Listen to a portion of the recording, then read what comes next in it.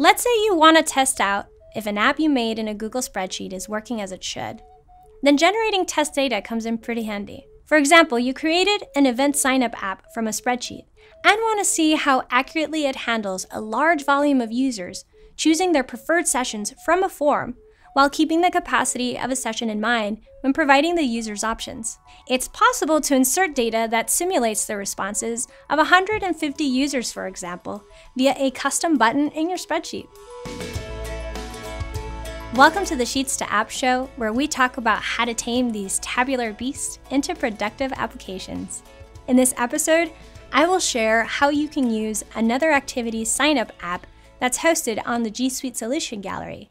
But this one has a way to create test data with a click of a button, created by my peer Stephen Basil. Upon making a copy of the sheet, which is linked in this video's description, you find a custom menu called Activities that is created with an app script that you can visit by clicking Tools, Script Editor. This menu appears every time the sheet is opened, thanks to using an on-open trigger. Several options are displayed as a drop-down.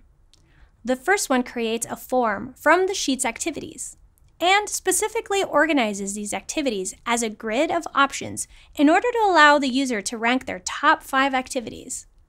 The second option, called Generate Test Data, helps you create 150 test responses at random. The function, called Assign with Random Priority in the script, randomly selects activities, which you can learn more about the procedure for dividing indivisible items fairly among a group of people in the Wikipedia link listed below. The results from the randomized selections are then populated into 2 new sheets, one listing activities per person, the other listing the roster for each activity.